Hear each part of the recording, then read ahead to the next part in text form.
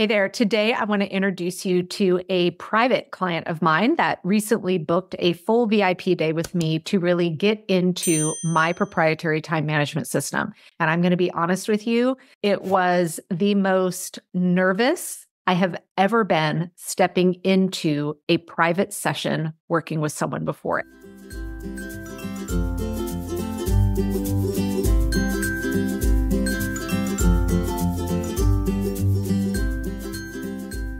Hey everyone, welcome back to Work-Life Harmony. Today is going to be a super cool day. I get to introduce you guys to one of my favorite people in the world, which is my oldest sister. I am the youngest of three, and today I have my oldest sister, Lara, on the podcast. Lara, how you feeling about being here? Were you super pumped or not so much? Yeah, I had to maybe get convinced to do this. This is my first time being on a podcast, so I'm not in my comfort zone as a analytical engineer over here, but here I am.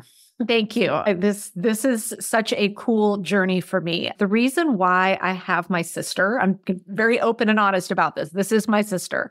And the reason I wanted to bring her on the podcast is I did something a couple months ago that absolutely terrified me, which is I took my sister on as a client. And anyone that, runs their own business, family, it's mixing business, family, all of that is always something it's very vulnerable. It's a lot of things.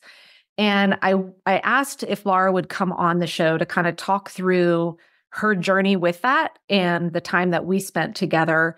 Because I'll tell you why I was so nervous to actually sit down and do a VIP day with you, Lara, is my sister is hands down, from where I always sat, the most organized person in the history of the universe, of the world. And so I'm curious, do you consider yourself an organized person?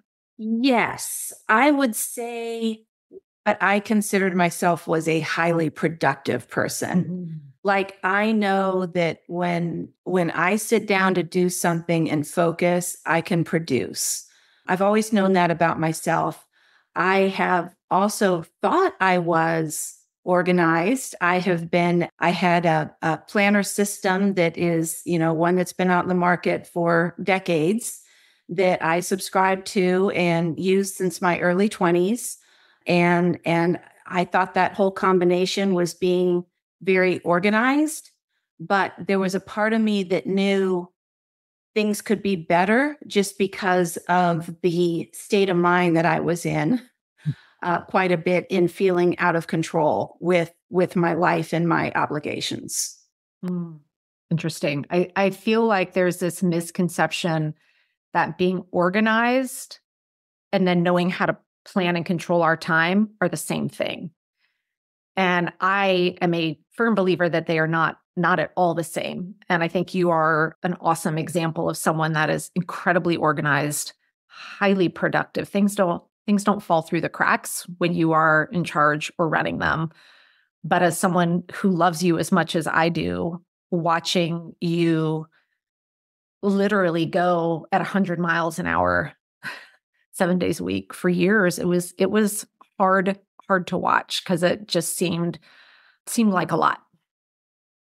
Yeah. And in retrospect, it's hard for me to understand. I guess when you're in the middle of something, you don't realize what you're doing to yourself and you don't realize that there are options and that you don't have to be operating at that high a pace or that much of a stress load.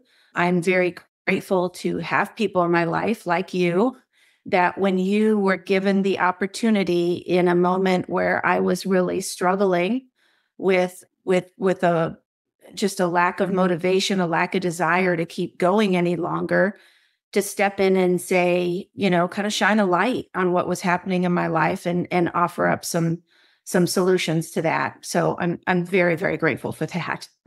Well, why don't you tell everyone a little bit about what you do, what your life looks like, all that you have on your plate, those kinds of things? Yeah, sure. So I've been working, I think roughly 35 years or so. My background has been very technical. I was a math major and then went on to graduate school in operations research, which is a systems engineering degree. And I have been spending my career in the aviation industry as a systems engineer, which means designing computer systems for use by air traffic controllers. I worked for two companies over the years after leaving the airlines that are government contractors for the FAA, for NASA. And throughout that time was climbing that corporate ladder in addition to the support for my customer base. So hitting all of the usual challenges as women have in high-tech fields and trying to prove myself and climb that ladder. And, most recently at the end of my career working for this last company was the senior vice president of corporate development for the company. But, in addition was running major programs for FAA customers. So it was certainly a lot on my plate. And I don't know, I think because I am highly productive in the way that I've worked, I could balance all of the different demands, the demands coming from customers, the demands from, helping run a company, all of that, was able to keep the ball rolling, but was not realizing the expense at which it was coming at my own, personal health and sanity and my personal life. And I finally kind of had a breakdown. And I guess I was lucky to do it in a place where I was with my sister and Megan could see what was happening and shine a light for me on some possible changes. So a lot's happened since that conversation we had last April, Megan. It has. And I still remember that. And, for those of you who've been listening to the show for a while, you may have heard me talk about my previous corporate life. I would bring up that I spent some time in the aviation world. Well, I actually had the pleasure of working with my sister. So I got to work with Lara for several years before I left corporate, and being on some projects with you, again, just shed the light on, I'm your sister, so of course I'm biased, but I've also worked with a lot of people running projects. The way in which you plan and manage and coordinate projects, I don't think I've ever seen it ever done as well, as organized, as meticulous as the work that you do. So that's why for me, I was always thinking, gosh, she's doesn't get any more organized from a project management execution. Nothing would fall through the cracks.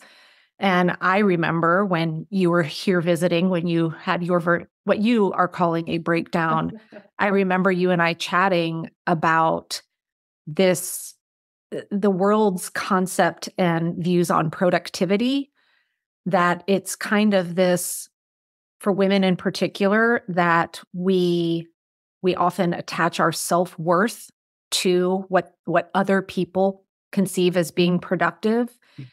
And then when we're being productive, especially in a work environment, we're not inconveniencing anyone, right? If you are continually taking more on and going, yeah, I can do it. Yeah, I can do it. And you continue to do it, well, then what happens? Everyone tells you how amazing you are. So it's like this vicious fueling this fire of basically trying to keep people in that state of constantly being stressed out, exhausted, and producing without any thought to mental health, mental wellness, physical wellness, and what's being caused there. I just remember saying to you, I was like, the more people tell you how productive you are, the more you feel like you need to produce. Yeah. It is a bit of a vicious cycle when you shine the light on it that way. And I think we as women as well, especially in male-dominated fields, don't feel like we can say no. I absolutely never wanted to ever have to say no, because I wanted to prove that, hey, I can hang, I can do this, Yeah. Well, I can remember us sitting there chatting, and I just very quietly said, I can help, which was very scary for me. And I was like, all right, what's my big sister going to say? And thankfully, you were at a place where you said, okay, let's do it. So a couple months ago, Lara and I spent an entire day together, and I taught the most of the top framework. We couldn't get through the last 2 levels of planning because it just takes too much time, but really introduced you to a different way of planning and controlling your calendar using your tool set. So you are currently pretty much a full Microsoft House user. You're fully digital, Google Calendar, OneNote, right? All Outlook. Outlook. That's right. Okay. Outlook, OneNote. And it was a really cool day for me. And I knew we'd be able to move quick because I know you well enough to know kind of how things were operating already in the planning system that you had been using. So during our work together for that day, and I know it's hard to go back in the moment, what were some of the big kind of light bulb moments you had? Yeah. And, I'll preface this first by saying, I was obviously well aware of your top system and everything that you are doing as an entrepreneur. And we're so impressed and so proud of you. And it never dawned on me over the years that I should become a customer. Like I should check in to what it is you're doing because of exactly the things you described of like hearing, okay, yeah, I'm productive, I'm organized, and so it wasn't that I didn't think it wasn't great. It just never dawned on me that there was something for me to learn in what you had to offer. So having that experience of actually sitting down with you and having you lay out the program was absolutely life altering for me. I don't know how else to put it. To come in as someone who thinks they have their whatever together and knows how to manage their time, and then realize that it's a completely different mindset in what you have to offer. Really thinking off the top of my head, some of the biggest takeaways, I think number one is the protecting of your time. I have never, ever done that. My corporate mindset was my company owns me from 8 to 5. I can say no outside of that, but they own me from 8 to 5 and they own my calendar. That went with it. So as meetings would pop up, either that I was scheduling or others were scheduling for me, right? Because you're in the corporate world where your calendar's shared. Everybody can see it. They can see when there are openings. They can schedule meetings. I felt that I had to roll with that. And so I was really had zero control over my calendar. And as I remember, one of the first things we did, Megan, when we sat down was I opened up Outlook and it said, and I had your calendar. I had a mild heart attack when I don't think I've ever seen a calendar like that ever. I mean, quadruple booked was common practice across. Yeah, I just took one look at that. I'm like meeting to meeting or doing what I needed to do. And typical day could be maybe a 30-minute slot where I could run downstairs and grab something to eat and be right back at it. So zero control over my calendar. And what I really loved about using the learning the top planning system was this idea about planning in advance for what you have on your plate and appropriately blocking the time on your calendar to get it done. And it sounds so simple, right? But for me, it was like, because the way I'd been operating was, okay, I let the calendar fall, how it falls. And then all of the things that I actually have to have focus time to produce, well, I guess that's happening at 6 a.m. or at 6 p.m. And so I'm getting myself into this pattern of grinding through the meetings from 9 to 5 every day. And then to get my work done, I had gotten to where I was skipping my morning workouts because I would be at my desk at 6 a.m. to get caught up on all the stuff that didn't happen the day before, or missing time with my husband in the evenings because I was running back upstairs to finish what needed to get done. So this mindset of now blocking out my calendar for focus time for, hey, I've got this report that needs to get done. I know it's going to take 2 hours. Blocking that time and making it unavailable for anyone else to schedule a meeting on top of life-changing. Well, I can remember when we we were going through creating what I teach people, their recurring weekly checklists, and kind of talking through, okay, what are the things rinse and repeat that you are always doing for work that take time? Like you were sharing some of the meetings that you run, you need 45 minutes to prepare the agenda for it. And we were kind of collecting all of those. And I was like, all right, now let's look at your calendar and let's go through the weekly planning process of actually getting that in there. And I remember when you went, I get it. And I said, get what? You shared, you're like, and my sister Lara is not a huge social media person, but you do keep up with some of my stuff. I always appreciate that. And you said, you're like, I see you do all these things where you're like, a task list is not a plan. And you even openly were like, I kind of thought you were a little crazy, Megan. Because I was like, well, dude, I have to have the task list or how else is it going to get done? But you had that moment of, I see the disconnect. Now I have an actual plan of when all those things, because you were showing me the list that you literally copy and pasted at the end of every week of, well, that didn't get done, so it's going to roll into next week of just that vicious, growing, cycled task list from hell.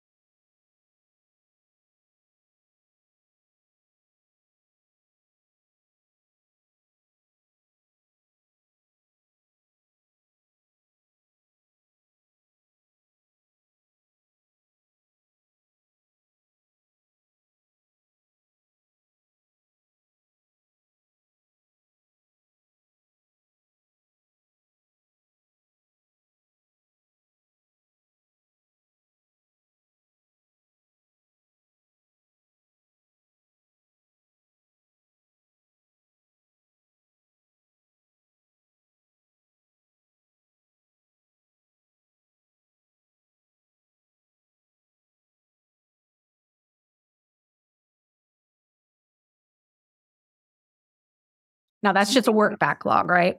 That is just the work backlog. Right. Has 2 items on it because everything else right now is incorporated into my calendar in some way, is either a task or an appointment somewhere within Outlook. Because we're early in the month. So I went through the process of my backlog and my monthly planning, and I pulled it all in. This is all stuff that needs to get done in August. So it is on my calendar. It is worked in. I've got a plan of getting it done, as opposed to this lingering task that's causing me stress because it's not getting done. Well, some of the things that I want to highlight that we put on your calendar that aren't work related, but matter, because it's, part of the process we went through is, what do you want your life to be like? It not always being owned by work, but even the smallest things of, you're an avid golfer, and it can get to the point where the things we love start to feel like work when it's the one more thing.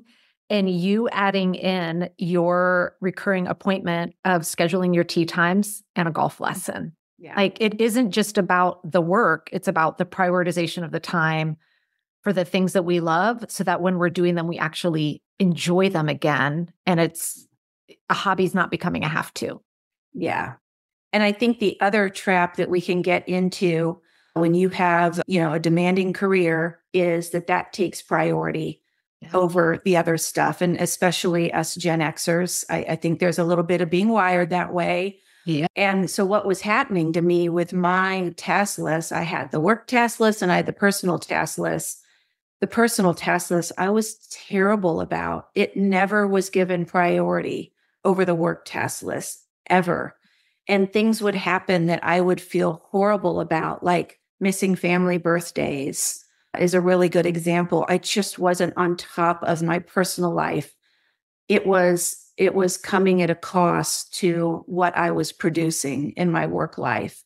And I didn't like that about myself. It didn't feel great, Yeah. And so now part of this weekly planning that I'm doing, the monthly planning I'm doing, it's looking at those important items that you have in your life and making sure that you're making time for them around the work or in the middle of the workday, if that's when it needs to happen, like, going to see a kid's recital or what sports event or whatever it may be.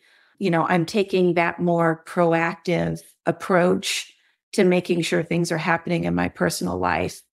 As a result, I have never felt more on top of things ever in both aspects, both professionally and personally. And the other thing that I'll say that has really changed for me through this process that Megan, you haven't mentioned, is I actually chose to make a very significant career change. He did. That Megan has a huge part in. And I'm going to get emotional, but I'm so grateful for this. I made the decision that I didn't want to be on this corporate treadmill anymore of a 35-year behind me career. I thought that there were things that I had to stick around for, golden handcuffs, being at the age of taking out 401k, all this stuff, all these rules, right? But I made the huge step in June to leave the company and go into business for myself as an independent consultant. And that also has just been life-changing. And again, I give such gratitude to Megan, to this planning product that you have perfected over years. I know this has been out of experience. It's constantly evolving. It's constantly getting better. I am somebody that likes a formula, being the mathematician I am. And so this resonated. This is it's a set of steps. You just follow the steps and it all makes sense and you'll be on top of your life. And then I think it gives you the space to open your thought to what isn't working for you? What maybe do you want to change in your life? And because of this, here I am making a career change. I'm now on a 34-hour a week work instead of 50, right? My husband and I are talking about moving and making some changes. And, all of this I feel is wrapped up into taking control back of my life and using the system to help me achieve that. Okay. Well, first, I think you're giving me a little bit too much credit for all of that. You were on a lot of this path, especially going out on your own. But as someone who knows you as, I don't always know my podcast guests as well as I know you, with the exception of when I had our mom on.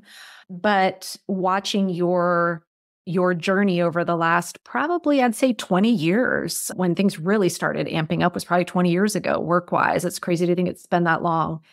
And to see you now, as opposed to 6 months ago, it's, for me, I'm like, there she is.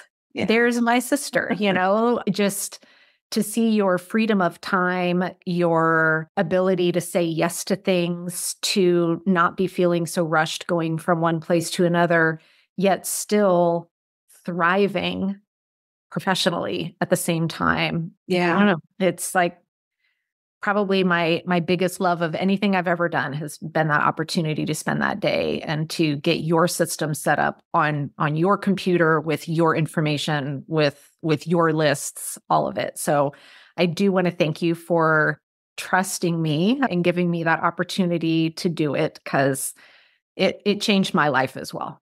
I'm so glad to hear that. And for me to sit back and get to watch you shine and share what you've built and what you have to share with the world was a really special experience for me as well. Like I said, I've been so proud of this business that you've built and the product that you're providing to women all over the world. But now to personally experience that and understand what you've built, it truly is remarkable. And I know there must be so many other women out there that feel as I do. And I'll just say, anybody out there, if Megan ever offers you the experience, the opportunity of a one-on-one, jump on it. Thank you for saying that. If you are interested in how those work, you can always email in to team@megansumrell.com. We'll fill you in on that. Oh, but it came with, we did a fun happy hour. Oh, yes. Time and it was super fun. We stayed in a hotel that's decorated in all pink. So, even better. Well, thank you, Lara. I appreciate you going out of your comfort zone and coming on here and sharing that experience today. I just think it's important for people to hear you can be incredibly productive, incredibly organized. And if things are feeling off or hard or exhausting, it's probably because of that planning part, right? And the importance of getting control of your time back. It's Yeah. And no matter changing. what stage you are in life and what you Yep. have going on, understanding that ultimately you're the deciding factor on what's happening in your life. Yep. It's ultimately up to you, as opposed to feeling like other people control that or manage that. There is a way to take control back and do it in a way that you're still present and available and producing for everybody that you should be in your life. So important. It's one of the lines in the manifesto I have is time management. I understand that time management is self-management.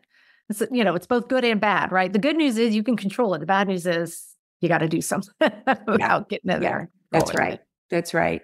Oh, thank you again, Lara.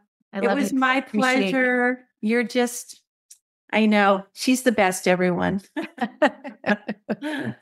Thanks so much, Megs. Thanks.